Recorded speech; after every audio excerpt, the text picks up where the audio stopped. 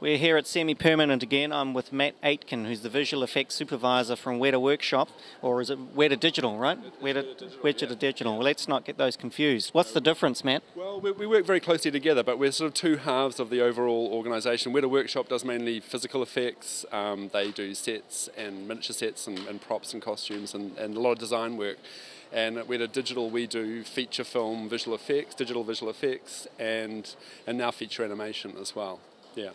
Everyone is always constantly amazed, or at least I say everyone, I'm always constantly amazed at the ability that you have had of bringing talent down to New Zealand, of maintaining the quality and the connection to Hollywood. It's an unusual kind of setup that you could drag that many people down under. Are there any tricks? How do you do it? Well, yeah, it is a bit of an anachronism that Weta Digital is here in Wellington in New Zealand when the other companies that are kind of doing what we're doing at the scale that we're doing it are pretty much either in California or London.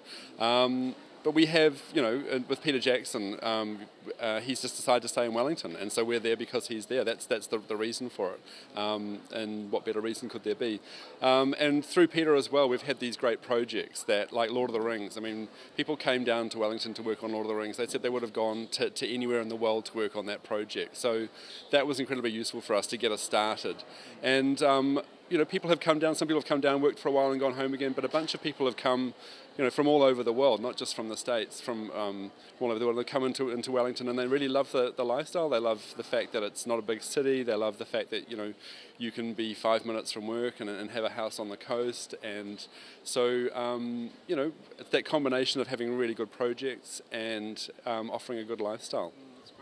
I remember interviewing, it might have been Peter or it might have been Richard anyway, one of them, and saying that they didn't necessarily want people who were artists. They wanted people who were just really technically competent.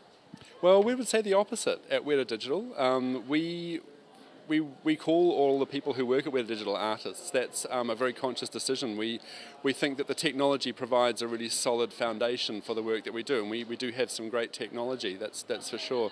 But we think that it's the artistry that enables the work that we do to really communicate with the audience. The technology is never going to make that connection, and so it's one of the things I'm going to be showing in my talk this afternoon is some concrete examples of the way that that artistry has come in, and using the technology as a kind of a canvas. That's where we're really getting to make that connection. Excellent. Do you find that there is sufficient talent in New Zealand? Do you need to recruit offshore to bring that talent down here? We'd like to think that we have everybody in the country who's at all you know, relevant working at Weta Digital, but unfortunately there's not, even with some great schools providing talent here, there's not yet enough people to completely. We're 850 people at Weta Digital right now, so yeah. So we need to. We have always needed to go and recruit offshore to top up the people that we need, but we're really consciously trying to get as many Kiwis into the company as we can, and we're working with tertiary training institutions to make sure that programs are well geared, and you know, that's something that we're doing consciously. Awesome. So yeah. Do you develop any IP? You know, I know, for instance, out of Lord of the Rings, we had, I think it was the Monster software, was it Monster? Massive came out of, do you develop intellectual property like that kind of thing? We do a lot of software development, and so that would be our core IP. To date, we haven't got to the point where we've taken any of that to market ourselves. Massive was an arrangement with the developer, Steve Regulus. He was able to take a copy of that code and go off by himself, and that's what we see with Massive software now. We are talking about taking some of our software to market, you know, maybe partnering up with somebody to do that, because we've got great programmers producing really, really fantastic tools that, and we're just weighing up, you know, the benefit of that going to market with the benefit of keeping that technology to ourselves and getting some edge from that. So that's the decision we have to make there, yeah. You're now becoming kind of like the big boys in town. You're actually a very tall person in your own right. Are you getting expectations now that you are going to contribute back to, I'm sure you pay your taxes, but you know, are you being a good corporate citizen? Are you doing stuff to help the industry grow?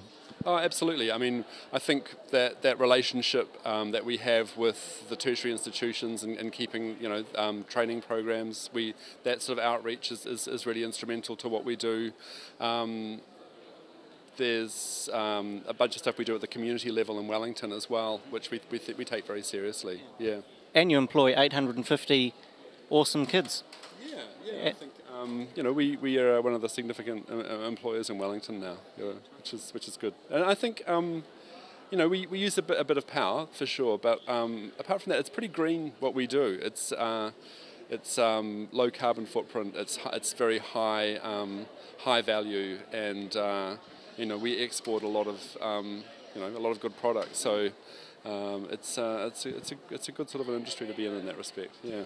It's part of the weightless economy that we're all hoping to see in the next decade. Thanks, Matt, for talking to us, and thanks for being part of Semi-Permanent. You're welcome.